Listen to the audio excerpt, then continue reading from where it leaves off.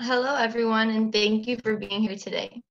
For those of y'all who do not know me, my name is Sarah Goel, and I'm a first-year law student in Sapir College and a fellow in the Camera on Campus Fellowship Program. Before we get started, I would like to introduce Camera on Campus and the great work they do in Israel and all over the world.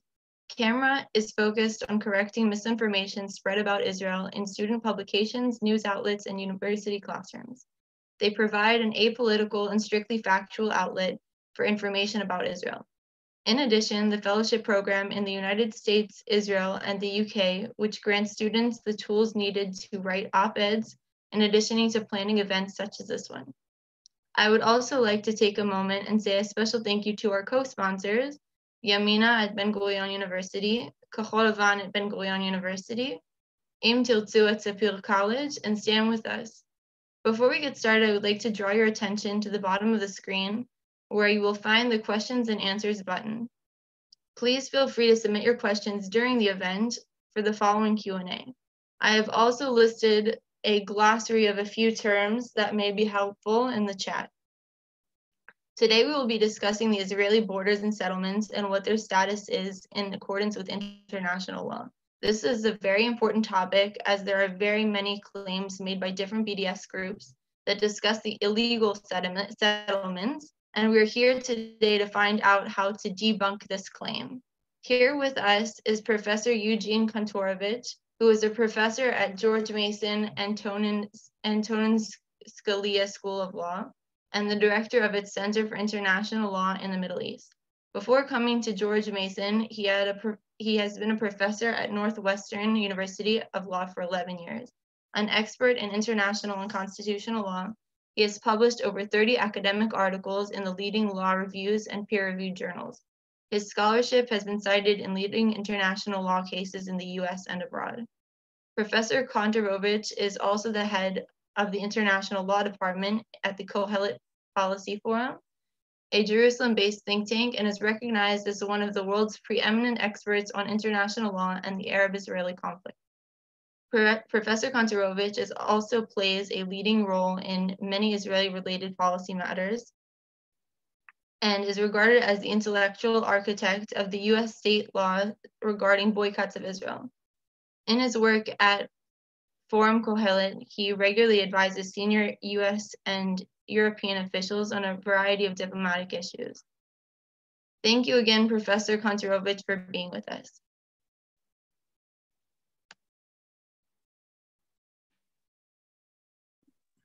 Okay, thank you all for joining. And we're here to learn about the question of what international law says about Israel's borders. Just to clarify the question, it's not what do international lawyers say about Israel's borders, it's what international law says. And first, I think it's good to ask, what is international law? Because that's going to define the question. Because not everything that sounds like international law is going to be international law. Now, when I teach international law 101, I spend about a month on the question of what is international law, so I'll try to make it very brief. It's going to be a crash course. In international law is the law that governs countries. So law to govern countries has to come from somewhere above countries. And what is above countries? So in the political understanding of international law, there's really nothing above countries. Why? Because there's no God in the theory of international law. There is no world government. There's no international legislature.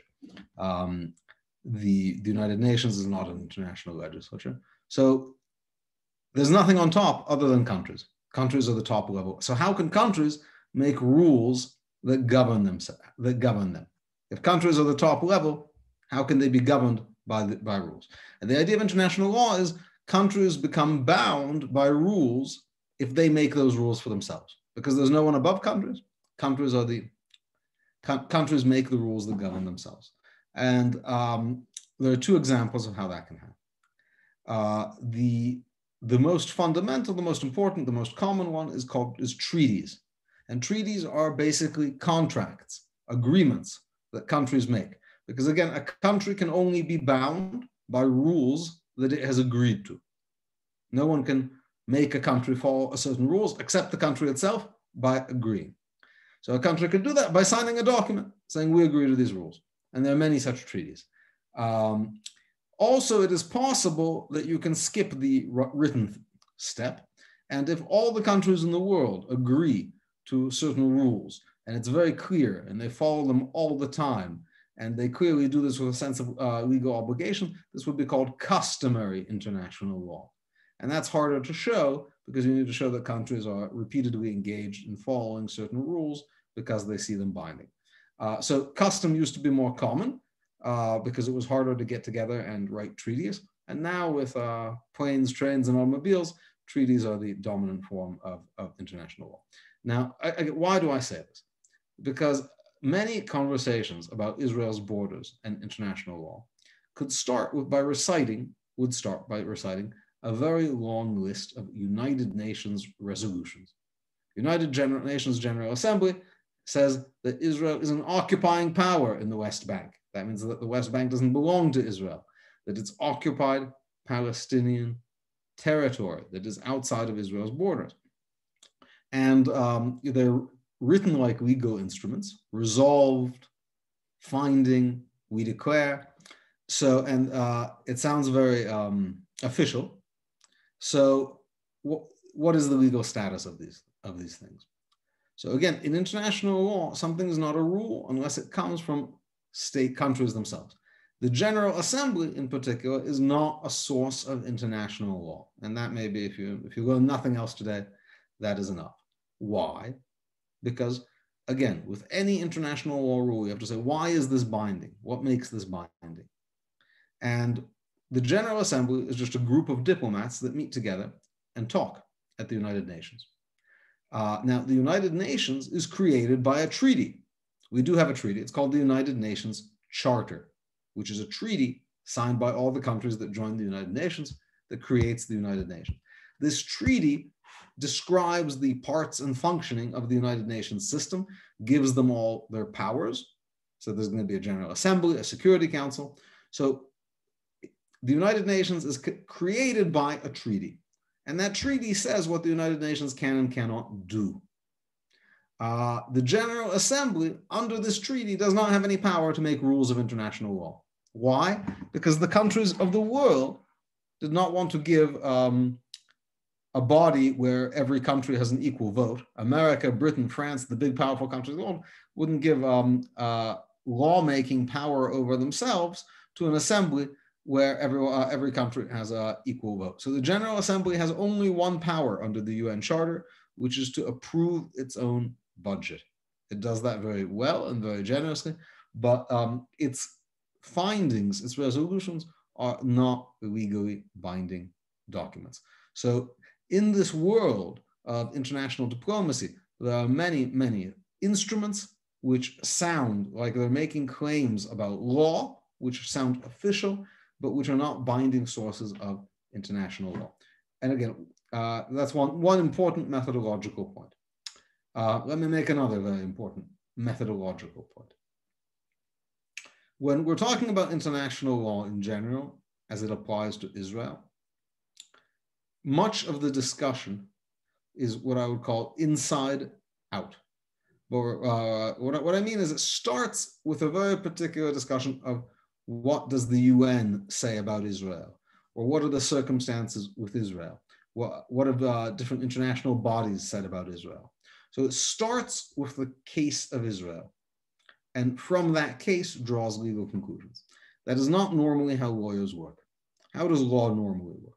Law is a system of rules and that then get applied to particular facts. So what's that mean? That means rules, like there's a major proposition. So if X, then Y. And you fill in the blanks. So the point, there's a general rule that gets applied to particular cases. Law is a system of rules. Law is not judgments about particular cases. That's the application of the law. Okay, so what do I mean? Israel occupies the West Bank is not a rule of international law. That's a judgment that would apply a rule of law to achieve legal conclusions. It's itself a legal conclusion. It's not a rule of law. So when we talk about Israel, everyone knows the conclusions already, right? Israel is an occupying power, occupied Palestinian territory. But what you need to do when you're talking to people on campus is you need to find out what are the rules that are being applied. That is to say, imagine we're not talking about Israel. Imagine we're talking about a totally different situation. What rules would you apply to figure out the outcome? And show me other similar cases where those rules were applied to get the outcome. That is to say, does this work anywhere else? Does this work anywhere else? Because if it's just a judgment about Israel, that's not law, that's not rules. That's just deciding a case where you know the identity of the parties. So when people say Israel is an occupying power, I say, can you show me a situation with similar facts that comes out the same way? Now, if they're very clever, they'll say, yes, Gaza. No, show me a situation without Israel. And the Sinai, no, but really without Israel at all. Now, if you and in comments, I can give you very similar situations where the judgment of the international community has come out completely differently. So again, we need to pretend it's not Israel, and we need to understand what the general rules are.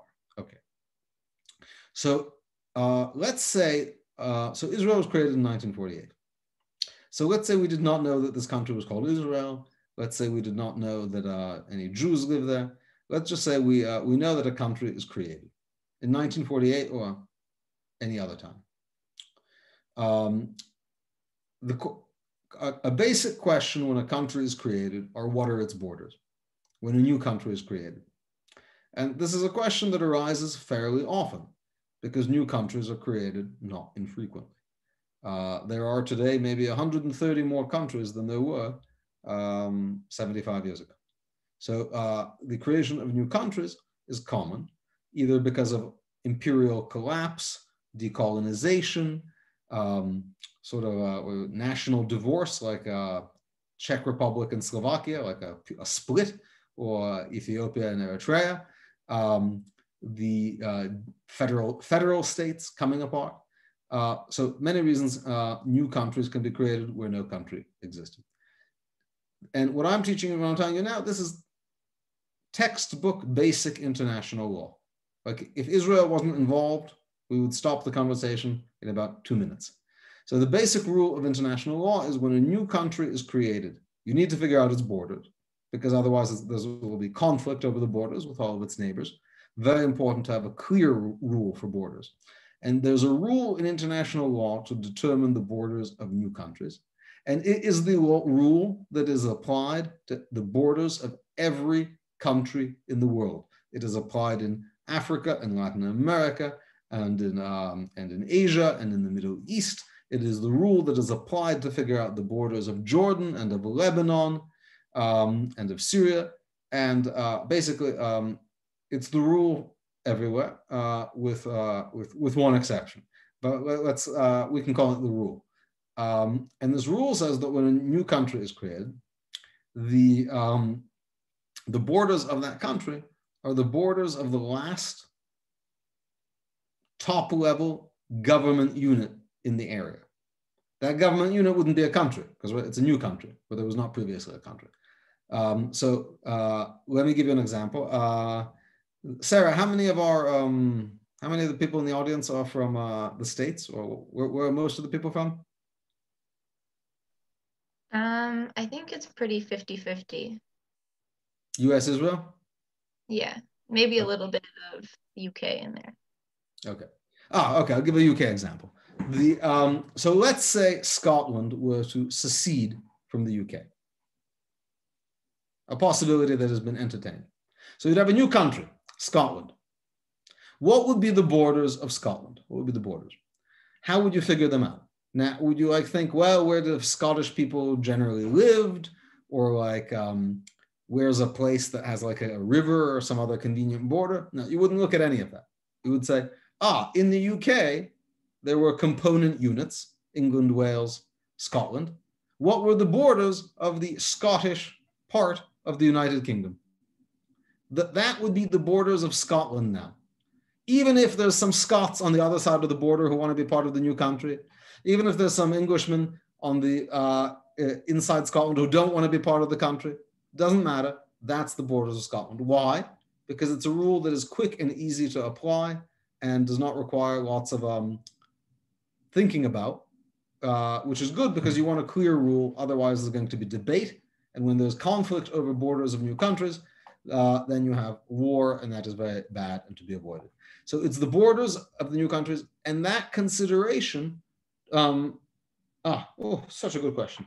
That consideration trumps every other consideration.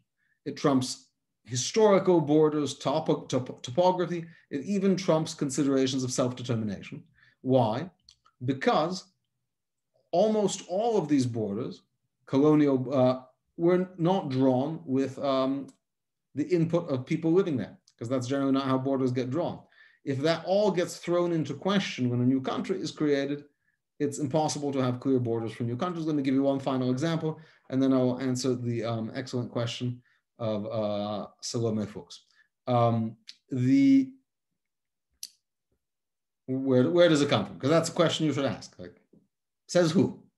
Says who that this is the rule?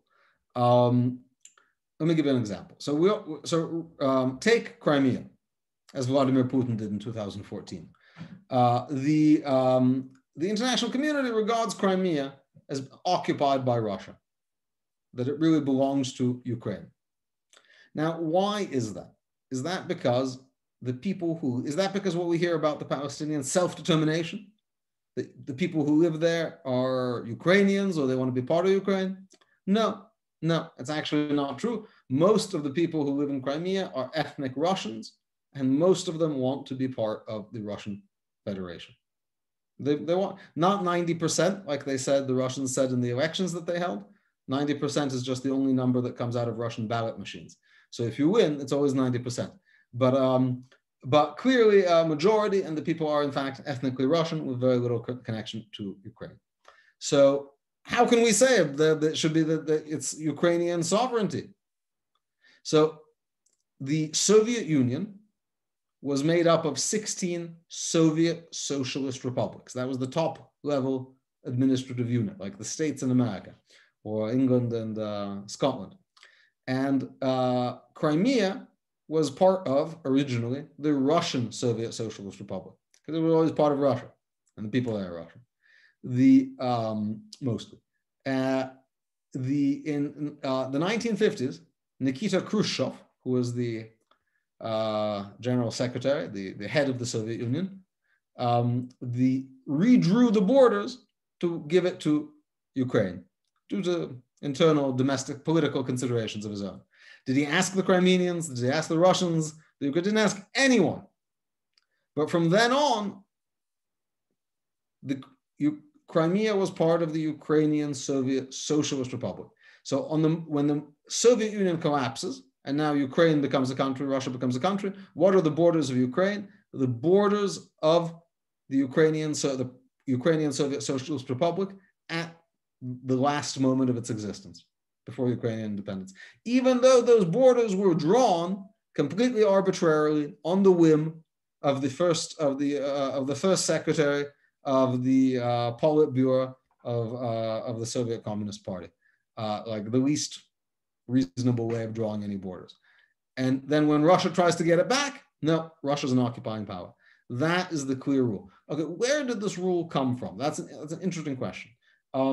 The rule first emerged in the 19th century after the collapse of the Spanish Empire in Latin America, which was the first time we saw lots of countries sort of emerge at the same time, right? Lots of Brazil, that was from Portugal, Colombia, and Venezuela, and lots of countries start popping up, Argentina. So what are the borders of all these new countries? So there were several arbitrations, which is a way countries can agree to have their disputes decided by a third party. So their agreement gives that third party the power to decide it. And in those cases, the decision was made that the borders would be the borders of the Spanish colonial governorships. And even today, when these Latin American countries have border disputes, they look up 16th century Spanish maps to see where the border should be. That rule was later adopted in international dispute. Now, when I say international disputes or court proceedings, unlike a normal court, international courts are only binding when the parties agree. But when countries would agree to take their disputes to court, for example, there was a famous case involving, I believe, Congo, a famous case by the International Court of Justice, where they said that they adopted this as the rule. And since then, it has basically been applied in dispute resolution in every dispute that has come before any kind of international arbitration. This was used to determine the borders of the new Yugoslav countries, Ethiopia, Eritrea, and at this point is recognized as customary international law. So this rule is called uti possidetis juris, and if you were to open up any book on international law, how to determine the borders of new countries, they would say, this is how. So totally no dispute that this is how you determine the borders of any new country other than Israel. And if it wasn't Israel, it would be very clear. Let me give you I can give you some more examples in a minute. Okay, so what were the borders? What were the last prior borders when Israel becomes a country in 1948? How would you apply this rule? Let me give you a few more examples just to convince you that this is actually the rule. So take for example Lebanon. Lebanon did not come down in its current shape, from God. It was a part of a mandate issued by the League of Nations. This may sound familiar, which was given by the French. And the French wanted to do something special. The French are Christians. And so they wanted to create a country for the Christians of Arab Christians. And they made its borders so that the Christians would have the majority. And then they added parts to what had previously been a place called Mount Lebanon, just a small area around Beirut. They added the Bekaa Valley, which is the hinterland, which was mostly Muslim. So they added on to the territory of this Christian place an area with a Muslim majority. Now, how did a Muslim majority in that area who now become a minority in Lebanon? So how did these Muslims who were previously part of Syria, how did they feel about becoming a minority in Lebanon? They were unhappy, very unhappy. And they had many, many arguments and petitions to the League of Nations for partition, to split Lebanon again and give the Muslims like a Muslim country. So you can have a little Christian country and another little Muslim country. And they had many arguments about why it's unfair for them to be a minority under the Christians, and maybe the arguments were not so bad. Nonetheless, that did not actually happen. And when Lebanon became a country, what were its borders? The borders of the mandate that were drawn by the French, specifically to give a Christian majority and this Muslim minority with some fertile farmland. Now, it has not stayed a Christian country for other reasons, but the borders remain the exact same. Or, for example, take Kurdistan. Why do the Kurds not have a country? It's not because they don't deserve one. It's not because they don't deserve one. It's because there was Iraq was itself a mandatory territory. Iraq was a mandate called the Mandate for Mesopotamia, also issued by the League of Nations. And that mandate had borders. And the Kurds were part of the Mandate for Mesopotamia. And the Kurds went to the League of Nations and they said, we don't want to be part of Iraq. They're Arabs. We're not Arabs. We're something different. Give us our own country. And they thought about it at length, and many people thought it was a good idea. And they thought maybe they should give it to Turkey, maybe to Iraq. And they thought about it, but in the end, it did not happen by the time Iraq declared independence. And so Kurdistan, northern Iraq, is not a separate country, even though the people there really would very much like it to be and have declared independence and fought for it. So do they deserve a country? Very much maybe, or probably. But international law is not drawn on the basis of deserve, because then everyone because deserve is not a rule people can agree on. Right? Your deserve is not my deserve, and the deserve of the Kurds is not the deserve of the Arabs or of the Turks. They all have a very different view about it. So you need clear rules. So the Kurds may deserve a country, but nobody thinks they have one, and nobody thinks that they get one under international law. Yes, it was not great for them that they got stuck in with Arabs and Persians in the mandate, but if we rethink everything like that, every border in the world has to be constantly redrawn. And international law values stability. Okay, let's apply this to Israel. We can just go around the world. You can even try this at home. It's safe. Pick your favorite new country, and see how it works. We can have a very good time in comments talking about this with Armenia and Azerbaijan, which is a very interesting example. Previous to the creation of Israel, what was in that area? The League of Nations mandate for Palestine. So, brief history. All of the area of Israel, Judea and Samaria, Syria, Egypt to a certain extent, Lebanon, Iraq, all of this was part of the Ottoman Empire from way back when, like a very long time, until 1918. Now, when I say it was part of, I don't mean it's fair. I don't mean it was nice. I don't mean anyone wanted it, like of the people living there. But if you were to ask anyone in 1917, who does this area belong to? They wouldn't say the Jews. They wouldn't say the Arabs. They certainly wouldn't say the Palestinians. They would say it is part of the Ottoman Turkish Empire. It's part of the sovereignty of the Ottoman Turks. Now, the Ottoman Empire ceased to exist as a result of their defeat in World War I.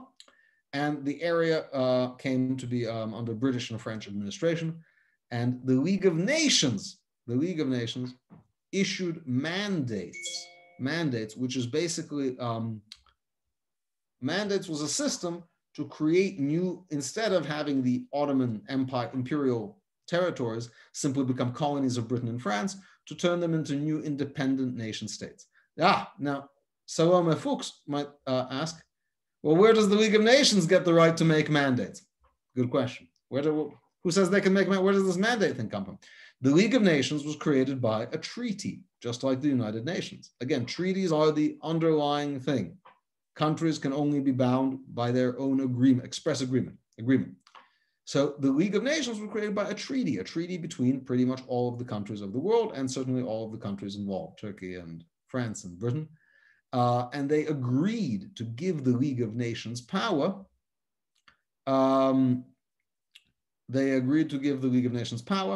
To oversee the transition of former Ottoman and German imperial territories into new nation states through this mandatory system. So, in other words, countries that had this power because they controlled the territory transferred the power to the League of Nations. They set up the mandate. So there's no question about the legitimacy of the mandate borders. I can prove it. How can I prove that too? Because on your campuses, so I'll come full circle in a second. So the League of Nations issued a mandate for Palestine. Now, what was this mandate for Palestine? It encompassed the entire area that we would now call Israel, Gaza, Judea and Samaria, and the entire other side of the Jordan, the Transjordan. Now, there was one sentence of the League of Nations mandate for Palestine that said, if this territory is too large to practically have a Jewish national home on, if it's not convenient, basically if there's not enough Jews for a Jewish national home on this whole big territory, the British can split it at the natural boundary of the Jordan River, can divide it, and then basically have an Arab country on the east side, on the Transjordan, on the east bank, and a Jewish one in the rest of Palestine. The British did that immediately, and so they created a separate entity. So they created now two entities. One would be called Palestine, which is Israel and Judea and Samaria, and the other on the other side of the Jordan would be called the Transjordan. Never existed before, was never a separate political entity until the mandate. And they created the Transjordan.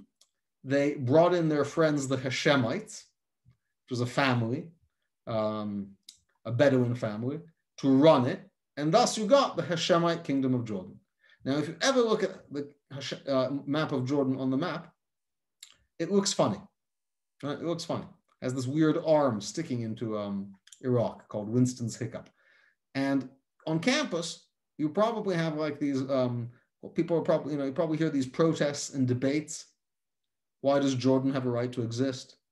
Why is Jordan legitimate? Why does Jordan get to have that weird arm that sticks out? No, you never hear that, right?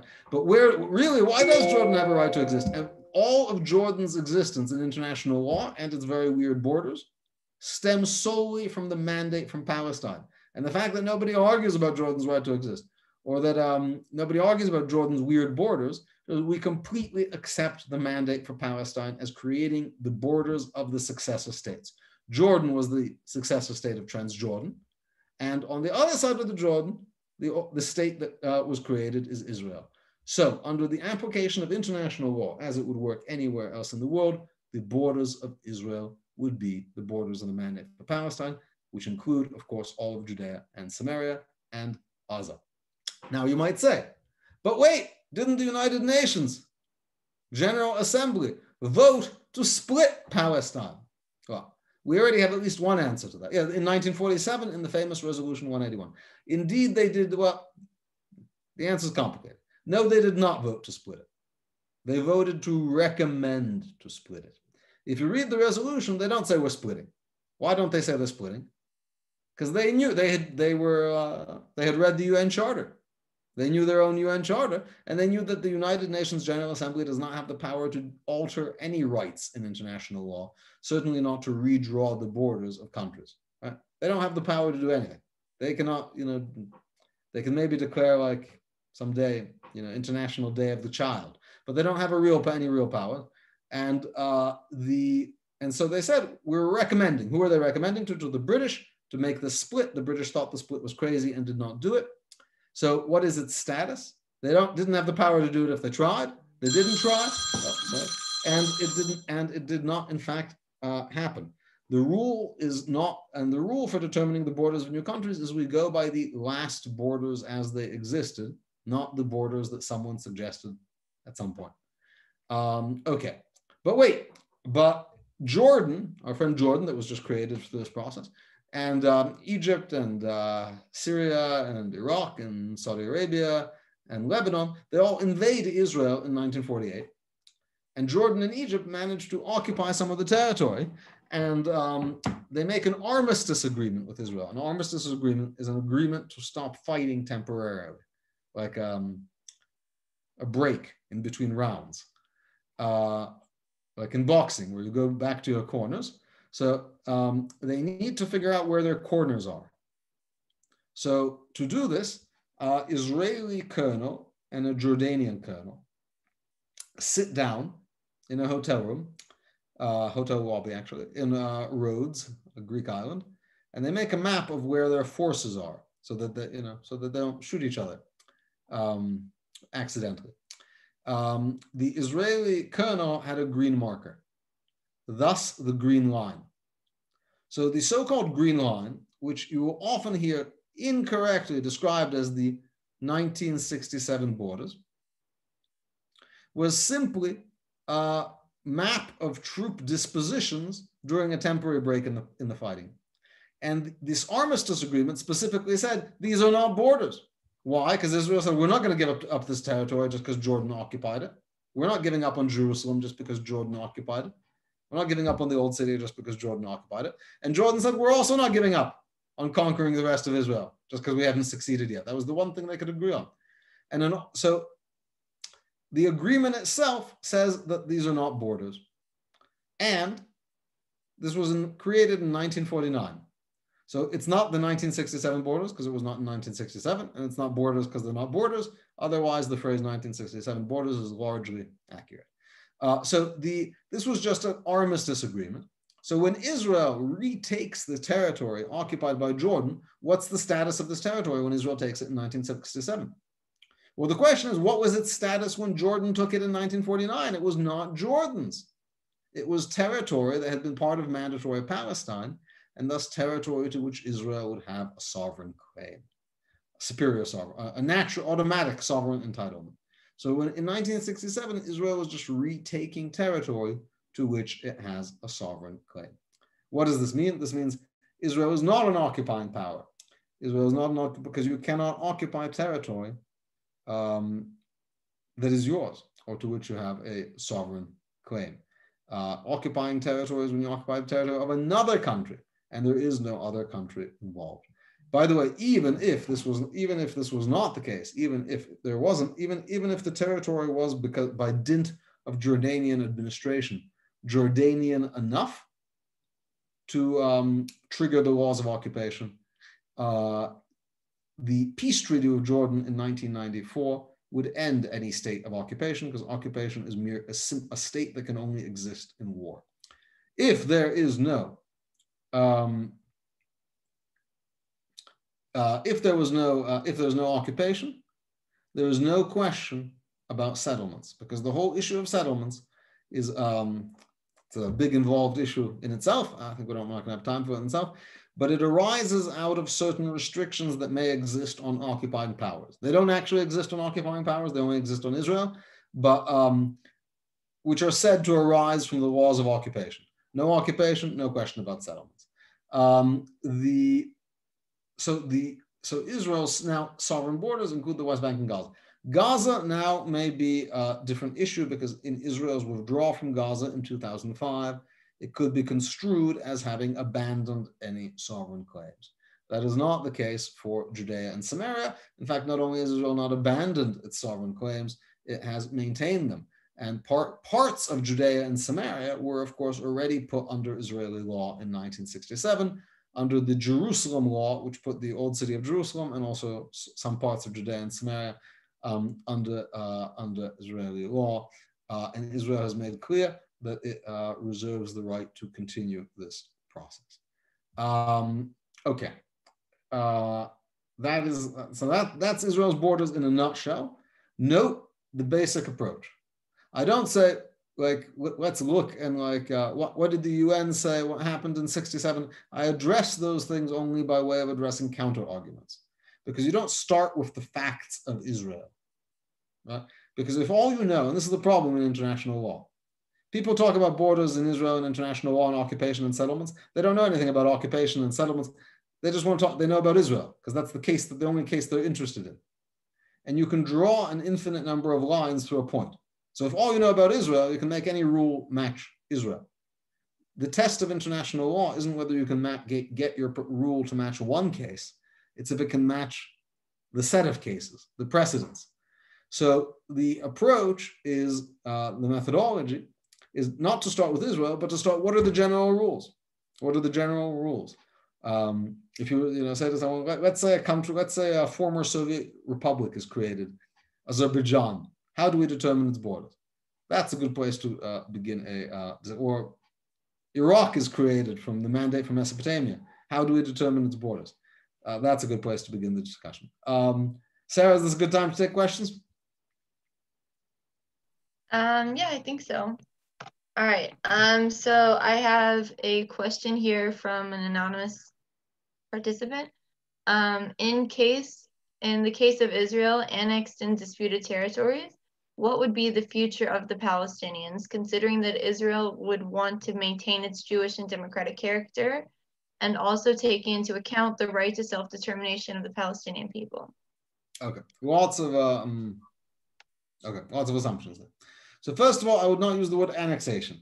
Annexation is a legal term for when you take territory that belongs to another country and make it yours. So if it doesn't belong to another country, you can't annex it. You can just apply your law there. So first of all, look, this is not a big mystery, because it's already happened, right? It happened in 1967 to Jerusalem and its environs, and the Palestinians are governed by Israel and have the opportunity to get Israeli citizenship, which they largely choose not to, but could.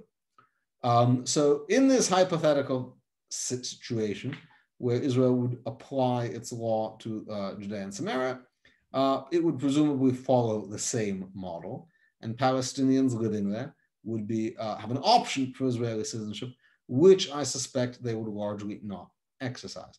Now, Israel is not currently discussing, even in like the most excited discussions, applying Israeli law to all of Judea and Samaria. They're only talking about applying Israeli law to parts of Judea and Samaria where the population is overwhelmingly Jewish, roughly called Area C, right? Or in other words, the areas under the Oslo Accords that were kept under Israeli civil rule are actually those areas which have a predominant Jewish population. Now, I believe Israel could actually apply. Now, what about the rest of Judea and Samaria? Now, that does not mean that Israel doesn't have sovereignty over it. That just means Israel is choosing not to govern it. Now, for our American friends, what's the basic model? Why did we have the American Revolution? Because you can't have taxation without representation, right? No taxation without representation. It is wrong to make rules that govern people's lives, taxes being the rules people consider typically most intimate and profound, without their consent. That's not a rule of international law, by the way. I mean, look at Jordan and Lebanon and Syria and most of the world. But okay, let's say it's like a principle of democracy, which don't confuse it with the rule of international law. But there's no principle of democracy that you need to let people vote in your country if you don't make the rules for them. So who makes the rules that the Palestinians living under the Palestinian Authority live under? Who makes the taxes? Is it Israel? No. As a matter of fact, Israelis are taxed to support the Palestinians and not reimbursed for infrastructure and whatnot. Palestinians do not pay a cent of taxes to Israel. Who makes their, their other rules, their social rules? Who makes the rules for sour pensions that get paid to terrorists based on how many Jews they kill? That's not a rule made by Israel. Who designs their educational curriculum with like the little baby suicide bombers? That's obviously not the Israeli Ministry of Education. So they govern themselves, and Israel's involvement is purely in a security sense to secure Israeli citizens from threats emanating from there. And that would still be the case even if there was a country called Palestine. Israel would still be getting involved there to ensure its own security, and that would not mean that Israel is governing them. So just like America conducts military operations in Pakistan and Afghanistan and until recently Sudan, whenever it believes necessary to conduct to guarantee the security of Americans, does not mean that America is ruling over the Pakistanis. It actually just means America has a security conflict with them, and Israel certainly has a security conflict with but one more thing, you said the right of self-determination of the Palestinians. So I just want to, it's not clear what that means. What is the right of self-determination? Everyone has the right of, every people has the right of self-determination. Palestinians definitely have the right of self-determination. Every people has the right of self-determination. But what is the right of self-determination to have your own country? So international law definitely does not say the right of self-determination is the right to have your own country. Why? Because if every people or religion were to have the right to self-determination, meaning the right to an independent state, it would be American viewers may be familiar with there's a satirical newspaper in America, like a humorous newspaper called The Onion, and it had an amazing headline once: Middle East peace finally arrived through 350 million state solution. Every person gets their own country. Obviously, there would be a 3,000 state solution at least if the right look, the Kurds, they have a right of self-determination. Does that mean they get a country? No. The Catalans? No. The Uyghurs? No. So the right of self-determination does not mean having your own country. What it generally is taken to mean is having autonomy in your own internal linguistic, cultural, religious matters. And the Palestinians have more of that than any people on earth, because they don't just have autonomy, they actually have legislative self-governance. Okay, so we're going to go to the next question. How can we get the international community to recognize the fact that Israel will not be leaving many parts of the West Bank, the same way it is given that Israel will not change its borders in the Golan? Who's that question from, if I may ask? It says anonymous attendee. Anonymous attendee, okay. So how do we get the international community? Let's get a majority of the Knesset first. That would be progress. Yeah, start with the Jews. That would be a good start. Good place to start. 1 second. Let's go to the questions in the chat. What does it come from that Israel had a sovereign claim over the territory? Because Salome, it's exactly right, because it was part of the mandate. So when a new country is created, you say, well, what was the territorial unit there before? It was the British Mandate. And in the British Mandate, there was no West Bank. The West Bank is simply how much of the British Mandate the Jordanians managed to take over before Israel stopped them. Like if Israel had lost the battle for Jerusalem, then the West Bank would go be up to Tel Aviv, or maybe even further. There was not a previous thing called the West Bank. So the previous thing was called the Mandate. And if you asked anybody in 1948, what is the political entity here? They'd say the Mandate, and they'd say, what's the borders of of Palestine from the river to the sea? Okay. I think we have time for maybe 1 or 2 more questions. So I saw that you wrote an article recently about the centennial for the San Remo Accords, correct? The San Remo Conference, which was the conference in 1920, at which the League of Nations issued these mandates and issued a mandate for Palestine to be a national home for the Jewish people. Yes. So what you mentioned in the op-ed that you wrote was about how it's important that Israel starts recognizing the date of San Remo instead of Kaftet b'November. And I was just wondering why you think that isn't happening currently.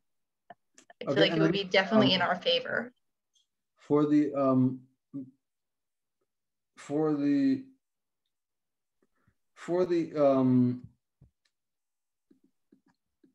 non-Israelis, Kaftet b'November refers to the date in 1947 in which the United Nations General Assembly passed this partition plan.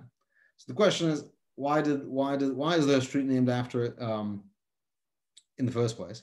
And the reason is the Jews were kind of excited when the United Nations did this, because the United Nations were actually voting on 2 different possibilities.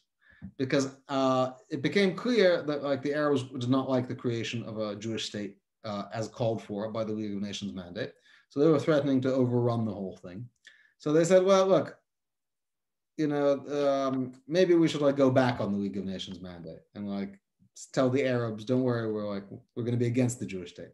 So they were considering 2 options: opposing any Jewish state and saying, Jews, we'll let you have something, but we're going to have to chop it down and not include Jerusalem and things like this. So in the end, they chose to chop it, recommend chopping it down and not including Jerusalem, as opposed to just saying, deals off, we take it back, or we recommend taking it back. So that was a big relief to the Jews because in Israel, because it could have been worse. So they were happy. But in fact, the United Nations did not create Israel, as people commonly think. The United Nations tried to undermine the creation of Israel by trying to greatly reduce its borders, and it did not. And even its endorsement of a tiny Jewish state, not including Jerusalem, did not actually help avoid. The Arab did not give the idea the legitimacy that would prevent an Arab attack. And when the Arab countries did attack, the United Nations responded by imposing an arms embargo to prevent the Jews from defending themselves. So they said, you can have this tiny little state, but then in the end, they only prevented its creation. Whereas the League of Nations really set the basis for the notion of a Jewish national home in Palestine. And I put up a link to the article if you want to read it. Okay. We have time for, I think, 1 more question. I think this is a question that's going through pretty much everyone's head at this point. It went through my head the first time I heard you speak as well.